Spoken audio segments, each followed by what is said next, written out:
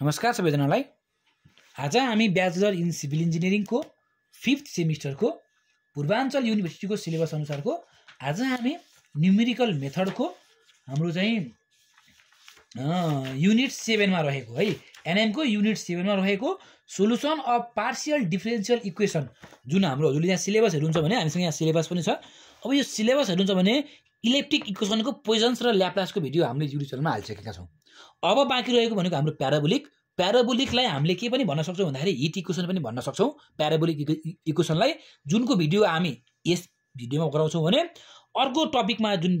हुन्छ त्यो चाहिँ हाम्रो नेक्स्ट भिडियोमा आउनेछ। हाइपरबोलिकको चाहिँ प्रतीक्षा गर्नु होला। आज चाहिँ हामी प्याराबोलिक इक्वेसनको चाहिँ आजका दिनसम्म पूर्वाञ्चल युनिभर्सिटीमा सोधेको प्रश्नको बारेमा डिस्कस गर्छौं। कतिपल्ट सोधेको छ, के सोधेको छ सबै डिस्कस गर्छौं है त। अब सबैभन्दा सुरुमा है प्याराबोलिक इक्वेसन अथवा यसलाई हामीले हिट इक्वेसन पनि भन्ने गर्छौं है।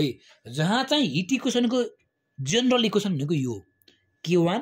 Del square f divide by del x square is equal to k2 k3 del f divide by del t। अब यहाँ हामीले कसरी चिन्ने त, हिट इक्वेसन हो कि वेभ इक्वेसन हो, चिन्ने तरिका हजुरलाई सिकाइदिन्छु है त। यदि x को डबल डेरिभेटिभ, यो x भनेको डबल डेरिभेटिभ हो है, डबल डेरिभेटिभ हो। यदि x को डबल डेरिभेटिभ है t को सिंगल डेरिभेटिभ छ भने त्यो भनेको हाम्रो हिट इक्वेसन हो, जुन चाहिँ अहिले हामीले डिस्कस गर्न गइरहेछौं। यो डबल डेरिभेटिभ x को डबल डेरिभेटिभ t को सिंगल डेरिभेटिभ भन्छ, यो के भयो हाम्रो हिट इक्वेसन भयो। तर वेभ इक्वेसनमा के हुन्छ भन्दाखेरि x को पनि डबल डेरिभेटिभ हुन्छ, t को पनि डबल डेरिभेटिभ हुन्छ, त्यो भनेको हाम्रो के हो वेभ इक्वेसन हो। अहिले हामीले डिस्कसन गर्न गइरहेको भनेको के हो हिट इक्वेसन हो। त्यही भएर हजुरले बुझ्नु पर्यो कि हिट इक्वेसन चिन्नको लागि x को डबल डेरिभेटिभ हुन्छ गरे t भनेको t को चाहिँ के हुन्छ गरे सिंगल डेरिभेटिभ हुन्छ गरे। अब हामी यति बुझेपछि, यति कन्सेप्ट बुझ्ने हो भनेपछि अब हेर्नु है, अब हजुरले हेर्नुहुन्छ भने जुन डबल डेरिभेटिभ भन्दा अगाडि आएको भ्यालु छ नि, जुन डबल डेरिभेटिभ भन्दा अगाडि आएको थियो 2 छ, 2 भनेको के हो k1 हो। किनकि डबल डेरिभेटिभ भन्दा अगाडि आएको के हो k1 हो भनेपछि मेरो k1 को भ्यालु कति भयो 2 भयो। सिंगल डेरिभेटिभ भन्दा अगाडि कति भ्यालु छ 1 छ, किनकि 1 केही नहुनु भनेको 1 हुनु त हो नि, भनेपछि 1 भनेपछि मेरो k2 k3 भ्यालु मेरो के हो 1 हो, भनेपछि k2 k3 इक्वल टु के भयो मेरो 1 भयो। भनेपछि k1 भनेको 2 k2 k3 भनेको के भयो 1 भयो। अब यति कुरा बुझिसकेपछि हामीले निकाल्नु पर्ने भनेको के हो k निकाल्नु पर्ने हो। k निकाल्नको लागि फर्मुला भनेको k1 divide by k2 into k3। के निकाल्ने फर्मुला यो थाहा हुनु पर्यो हजुरलाई। अब जुन हाम्रो डेल्टी छ, डेल्टी should be less or equal to s square by 2k, यो पनि हजुरलाई फर्मुला थाहा हुनु पर्यो है। डेल्टी should be less or equal to s square by 2k थाहा हुनु पर्यो। अघि पनि हजुरलाई मैले भनेको थिएँ डबल डेरिभेटिभ जुन x को छ यसको भन्दा अगाडिको कोएफिसिएन्ट भनेको के हो k1 हो भने t को अगाडिको कोएफिसिएन्ट भनेको के हो k2 k3 हो। जी यहाँबाट k1 पनि छ, 2 डिवाइड बाइ 1 गर्नु छ भने के आयो k को भ्यालु मेरो कति आयो 2 आयो है।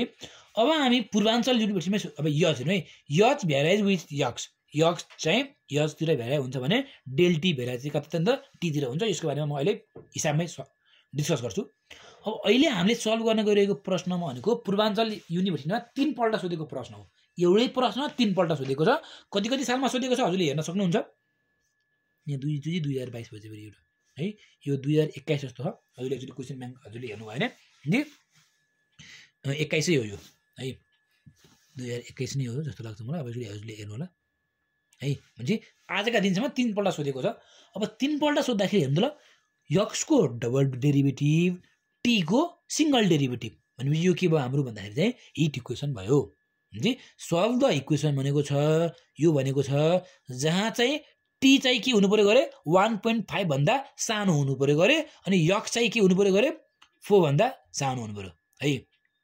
कुरो बुझ्नु, हामी t चाहिँ हामी 1.5 सम्म पुग्नु पर्यो गरे, अनि यता 4 सम्म पुग्नु पर्यो गरे है, 1.5 सम्म अनि 4 सम्म जी। And the initial condition given छ हाम्रो। इनिशियल कन्डिसन भनेको x, 0 भनेको कति गिभन छ 54 माइनस x। अब यो इनिशियल कन्डिसनको काम कहाँ लाग्छ भन्ने कुरो अहिले म एकछिन कुरा गर्छु। अनि बाउन्ड्री कन्डिसन हामीलाई गिभन छ। बाउन्ड्री कन्डिसन के गिभन छ भन्दाखेरि f 0, t भनेको x को भ्यालु 0 हुँदाखेरि t को भ्यालु कति 0, यो भनेको चाहिँ त्यही हो हैन। x को भ्यालु 0 हुँदाखेरि t को भ्यालु 0, x को भ्यालु 4 हुँदाखेरि t को भ्यालु पनि 0 है। दुरु बुझ्नु है, x को भ्यालु 4 हुँदाखेरि t को भ्यालु 0। अब हामी हिसाब गर्छौं, हिसाब गरेपछि अझै हामी के हुन्छ निखारिन्छौं के। अब निखारिनको लागि यही क्वेशन हो, हिसाब गरौँ। अब चाहिँ हामीसँग भएको इक्वेसन यो इक्वेसनलाई हामीले कम्पेयर गर्छौं कुन इक्वेसनसँग, हामीलाई थाहा भएको इक्वेसन जुन चाहिँ k1 k2 k3 वाला इक्वेसन हामीलाई थाहा छ नि त हैन र जी। अब हजुरले कम्पेयरिङ गर्ने हो भने यो लेख्न पर्दैन, लेख्ने हुन्छ नलेख्ने हुन्छ केही फरक पर्दैन भन्छ। हामीलाई गिभन इक्वेसनै छ, हामीलाई थाहा छ भने सिधै अगाडिको डबल डेरिभेटिभ भन्दा अगाडिको भ्यालु भनेको हाम्रो k1 हुन्छ भनेर के आयो, k1 भनेको 2 आयो। सिंगल डेरिभेटिभ भन्दा अगाडि हाम्रो 1 छ, 1 भनेको के भयो k2 र k3 भनेको 1 आयो। अब यहाँबाट हजुरले के निकाल्नुहुन्छ भने k भनेको k1 divide by k2 into k3 हुन्छ। यहाँबाट 2 डिवाइड बाइ 1 भनेको मेरो के आयो, k को भ्यालु मेरो के आयो 2 को भ्यालु आयो, के आयो 2 आयो। अब assume h is equal to 1, यदि h को भ्यालु हामीलाई गिभन हुँदैन भने, h भनेको स्टेप साइज हो, यदि हामीलाई गिभन हुँदैन भने 1 एज्युम गरिदिने। भनिसकेपछि अब अघि हजुरलाई मैले भन्थे अब डेल टी को भ्यालु भनेको कति हुनु पर्यो गरे, h स्क्वायर बाइ 2 के भन्दा सानो अथवा बराबर भनेपछि अब मैले डेल टी मैले निकाल्ने हो भने, अब मैले डेल टी निकाल्छु भने मैले के गर्नु पर्यो, h स्क्वायर बाइ 2 के गर्नु पर्यो, h भनेको कति हो 1 स्क्वायर डिवाइड बाइ 2 के। अब यहाँ हेर्नुहुन्छ भने के हुन्छ 1/4 भनेको 0.25 भनेपछि डेल टी को भ्यालु हामीले 0.25 लिगे पनि भयो अथवा यो भन्दा कम लिगे पनि भयो। अब कति लिने त 0.25 ले लिने हो कि हैन, 0.25 नै लिने हो कि अथवा त्यो भन्दा कम लिने हो, के को आधारमा डिटरमाइन गर्ने त भन्दाखेरि अब हेर्नु है, अघि मैले यहाँ लेखेको थिए T भेराइ with T, del T है, डेल टी केसँग भेराइ हुन्छ गरे, केसँग डिपेन्ड हुन्छ गरे, टी सँग डिपेन्ड हुन्छ गरे भनेपछि अब हाम्रो टी को भ्यालु भनेको हामी 1.5 सम्म पुग्नु पर्यो गरे, हामी टी को भ्यालु कहाँसम्म पुग्नु पर्यो गरे 1.5 सम्म पुग्नु पर्यो टी को भ्यालु जी। टी को भ्यालु हामी 1.5 त हामी पुग्नै पर्यो, जसरी पनि हामी 1.5 पुग्नु पर्यो जी। 1.5 पुग्नको लागि मेरो डेल टी को भ्यालु कति आएको छ भन्दाखेरि चाहिँ मेरो डेल टी कति आएको छ 0.25 अथवा यो भन्दा कम। अब 0.25 लिनु भयो भने यहाँसम्म पुगिन्छ कि पुगिँदैन, पुगिन्छ कि 0.25 फेरि 0.25 जोड्नु भने 0.5 फेरि 0.75 फेरि 0.1 फेरि 1.25 अनि 1.5 पुग्दै रहेछ जी। हामीले डेल टी को भ्यालु 0.25 लिगे पनि हामी के हुन्छ, हामी यहाँसम्म पुग्छौँ। तर यदि क्वेसनमा 1.6 टी को भ्यालु चाहिँ लेसर इक्वल टु 1.6 दिएको भए के गर्ने, 0.25 लिनु भन्दा हजुर त 1.5 सम्म पुग्नुहुन्छ, 1.6 सम्म त पुग्नु भएन। यसको केसमा के भन्दाखेरि हाम्रो के छ del T lace or equal to h square h divide by 2 के हो है, ए नाम सुन्नु न हो, h स्क्वायर डिवाइड बाइ 2 के हो, यो भनेको 1 स्क्वायर डिवाइड बाइ 2 इन्टु 2 हो, 1/4 भनेको 0.25 भनेपछि डेल टी चाहिँ लेस अर इक्वल टु 0.25 हो भनेपछि सानो हुन पायो बराबर हुन पायो भनेपछि अब 0.25 किन लिनु पर्यो, 0.25 लिँदाखेरि हामी यहाँसम्म पुग्दैनौँ भने हामी 0.2 लिन्छौँ। डेल टी त सानो त लिन पाइन्छ, ठुलो पो लिन नपाइन्छ त। डेल 0.2 लिँदा पुगिन्छ पुगिँदैन, पुगिन्छ 0 0.2 0.4 0.6 0.8 1 1.2 1.4 1.6 पुग्यो त, पुगेन 1.6 भएको पुगिन्थेन, पुगिन्थ्यो। त्यही भएर हजुरले यसको आधारमा चाहिँ हामी के गर्छौँ भन्दाखेरि चाहिँ डेल टी भ्यालु कति राख्ने त हैन, सानो और बराबर राख्न पाइन्छ, कति राख्ने त्यो त हजुरले चाहिँ केमा डिपेन्ड हुने भयो, टी चाहिँ कहाँसम्म पुग्ने हो एमा चाहिँ डिपेन्ड हुने भयो। डेल टी को भ्यालु टी कहाँसम्म पुग्ने हो त्यसमा चाहिँ के हुने भयो, हाम्रो डेल टी को भ्यालु चाहिँ डिपेन्ड हुने भयो। यही नै हो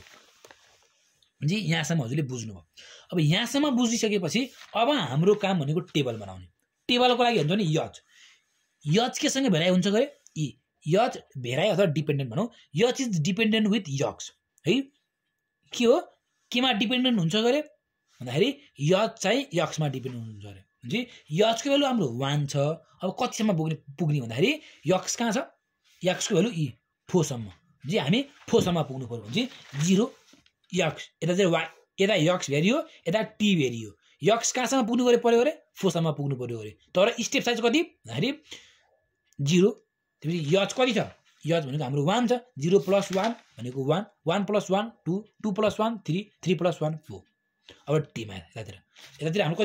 कति लिने भनेको थिएँ मैले 0.25 लिने भनेको थिएँ होइन र 0.25 हजुरले लिनुभयो भने बल्ल के हुन्छ भन्दाखेरि हामी चाहिँ बल्ल 1.5 सम्म हामी पुग्छौँ भनेपछि अब 0 0.25 फेरि 0.5 0.75 1 1.25 1.5 यो 0.25 भनेको 0.5 ले इन्क्रिमेन्ट गर्ने भन्न खोजेको के तर हामीले इनिशियल चाहिँ हामीले 0 बाटै लिनुपर्छ इनिशियल 0 0 भयो x तिर h बढ्नु पर्यो t तिर डेल t बढ्नु पर्यो त्यही हो के सुरुमा 0 0 त लिनै पर्यो x तिर h ले बढ्नु पर्यो t तिर डेल t ले बढ्नु पर्यो यही भन्न खोजेको अब यहाँसम्म हजुरले बुझ्नु भयो है भनेपछि हजुरले के गर्न सक्नुहुन्छ भन्दाखेरि अब यहाँ हेर्ने हो भने अब हाम्रो टेबल त यस्तो बन्ने हो 0 1 2 3 4 x यता भ्यारी भयो t यता भ्यारी भयो 0 0.25 0.5 1 0.75 1 1.25 1.5 यो अब हजुरले हेर्नुहुन्छ भने अब यहाँ हेरौँ क्वेसनले के भनेको छ भन्दाखेरि x को भ्यालु हेर्नु है x को भ्यालु 0 हुँदाखेरि t कति 0 जी x को भ्यालु यता हो x 0 हुँदाखेरि t सबै 0 यसले भन्न खोजेको त्यही हो x को भ्यालु 0 हुँदाखेरि t सबै के 0 जी t सबै 0 अब अर्को x को भ्यालु 4 हुँदाखेरि t सबै 0 जी x को भ्यालु 4 हुँदाखेरि t सबै 0 अब बिचको लागि कन्डिसन हाल्नु पर्यो अब सुरुमा हामी के गर्छौँ भन्दाखेरि यो पनि 0 0 0 0 0 0 0 फेरि यहाँ पनि 0 0 0 0 यतै 0 आउनु भयो 0 0 0 0 यहाँसम्म आयो अब बिचको निकाल्नको लागि हामीलाई के दिएको छ कन्डिसन दिएको छ 54 माइनस x जी हामीलाई के दिएको छ 54 माइनस x अब x को भ्यालु 1 हुँदाखेरि x को भ्यालु 1 राख्ने भने कति भयो 3 3 × 50 150 x भ्यालु 2 x भ्यालु 2 राख्ने भने 4 माइनस 2 2 2 × 50 100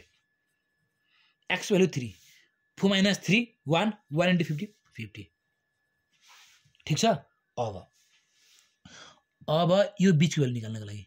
यो भ्यालु निकाल्नको लागि यो प्लस यो divide by 2 0 plus 100 divide by 2 50 यो निकाल्न दायाँ बायाँको 150 प्लस 50 डिभाइड बाइ 2 100 फेरि यो निकाल्न 100 प्लस 0 डिभाइड बाइ 2 50 50 100 50 कुरो बुझ्नुभयो भनेपछि अब यहाँ हेर्ने हो भने सुरुको त लेख्न सकिन्छ यो कन्डिसन भएको यो लेख्न सकिन्छ यो लेख्न सकिन्छ कन्डिसन भएको अब यो निकाल्नको लागि यो प्लस यो डिभाइड बाइ 2 यो निकाल्नको लागि यो प्लस यो डिभाइड बाइ 2 यो निकाल्नको लागि यो प्लस यो डिभाइड बाइ 2 जी यसको 50 आयो 100 आयो 50 आयो अब यो निकाल्नको लागि यो प्लस यो डिभाइड बाइ 2 यो निकाल्नलाई यो प्लस यो डिभाइड बाइ 2 फेरि यो निकाल्नलाई यो प्लस यो डिभाइड बाइ 2 त्यो पनि भयो अब यो निकाल्नलाई यो प्लस यो डिभाइड बाइ 2 फेरि यो निकाल्नलाई यो प्लस यो डिभाइड बाइ 2 फेरि यो निकाल्नलाई यो प्लस यो डिभाइड बाइ 2 फेरि यहाँ यो निकाल्नलाई यो प्लस यो डिभाइड बाइ 2 यो निकाल्नलाई यो प्लस यो डिभाइड बाइ 2 यो निकाल्नलाई यो प्लस यो डिभाइड बाइ 2 फेरि यो निकाल्न यो प्लस यो डिभाइड बाइ 2 फेरि यो निकाल्न यो प्लस यो डिभाइड बाइ 2 फेरि यो निकाल्न यो प्लस यो डिभाइड बाइ 2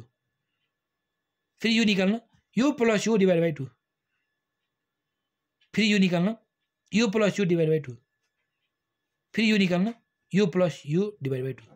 कहाँसम्म पुग्ने भन्दाखेरि अन्तिम भयो बक्स किनकि तल 1.5 सम्म आउनु पर्यो यता 4 सम्म पुग्नु पर्यो हिसाब this is the required solution भन्ने हिसाब सकियो केही गाह्रो छैन प्र्याक्टिस मेकअप मेन पर्फेक्ट भने जसरी नै हजुरले प्र्याक्टिस गर्नुभयो भने इट इज इजी अब अर्को same K1 2 K2 K1 1 K2 K3 1 के निकाल्न पर्यो सकिन्छ स्टेप साइज एजुम गरिदियो 1 डेल टी भ्यालु के हुनु पर्यो lace equal to s square by 2 के हो h भनेको 1 स्क्वायर डिभाइड बाइ 2 के भनेको 2 × 2 0.25 हो टी के भ्यालु टी कहाँसम्म भेराइज हुन्छ टी भनेको 2 सम्म पुग्नु पर्ने हो भनेपछि 2 भनेको अब 0 पछि 0.25 किनकि 25 ले बन्दियो पुग्छ हैन फेरि 0.5 0.75 1 1.25 1.5 1.75 2 यसरी पुग्नु पर्यो अब x तिर कति हो x तिर e x तिर 4 है यो क्वेशनमा हेर्नु है यहाँ थोरै हजुरले सचाउनु होला यो क्वेशनमा चाहिँ यहाँ इक्वल टु पनि हो है लेसर इक्वल टु है यो हल्का सचाउनु होला किनकि फो पनि पर्यो नि त इक्वल टु हुनेपछि हैन यदि लेस मात्रै भनेको भए चाहिँ 1.5 पनि परेन फो पनि परेन किनकि हामीलाई यहाँ फोको डाटा गिभन छ नि त फोको हाम्रो डाटा गिभन छ भने यहाँ मैले इक्वल टु लेख्न छुटाए जस्तो हो है यो चाहिँ लेसर इक्वल टु है अब यहाँ हेर्नुहुन्छ भने लेसर इक्वल टु छ टी तिर 2 सम्म पुग्नु पर्यो x तिर 4 सम्म पुग्नु पर्यो 4 सम्म पुग्नको लागि h कति गिभन छ 1 गिभन छ 1 ले बढ्नु पर्यो 0 0 + 1 1 1 + 1 2 2 + 1 3 3 + 1 4 सिमिलरली अरु त ठिकै छ अब हेर्नु त ल x को भ्यालु 0 हुँदाखेरि t कति 0 x को भ्यालु 0 हुँदाखेरि के t सबै तलको 0 ठीक छ अब x को भ्यालु 4 हुँदाखेरि t कति 20 x को भ्यालु 4 हुँदाखेरि t सबै कति 20 भनिसकेपछि अब बीचको निकाल्नलाई के भन्छ e 5x भनेपछि 1 राख्नु पर्यो 5 * 1 5 5 * 2 10 है किनकि 2 चाहिँ x भ्यालु 5 * 3 15 यहाँसम्म काम सकियो अब यो निकाल्नु पर्यो यो निकाल्नलाई यो प्लस यो डिभाइड बाइ 2 यो निकाल्नलाई यो प्लस यो डिभाइड बाइ 2 यो निकाल्नलाई यो प्लस यो डिभाइड बाइ 2 अब यो निकाल्नु 0 + 10 डिभाइड बाइ 2 5 यो निकाल्नलाई 5 + 15 डिभाइड बाइ 2 10 यो निकाल्नलाई 10 + 20 डिभाइड बाइ 2 15 फेरि यो निकाल्नलाई 0 + 10 डिभाइड बाइ 2 5 यो निकाल्नलाई 5 + 15 डिभाइड बाइ 2 10 यो निकाल्नलाई 10 + 20 डिभाइड बाइ 2 15 सिमिलरली अब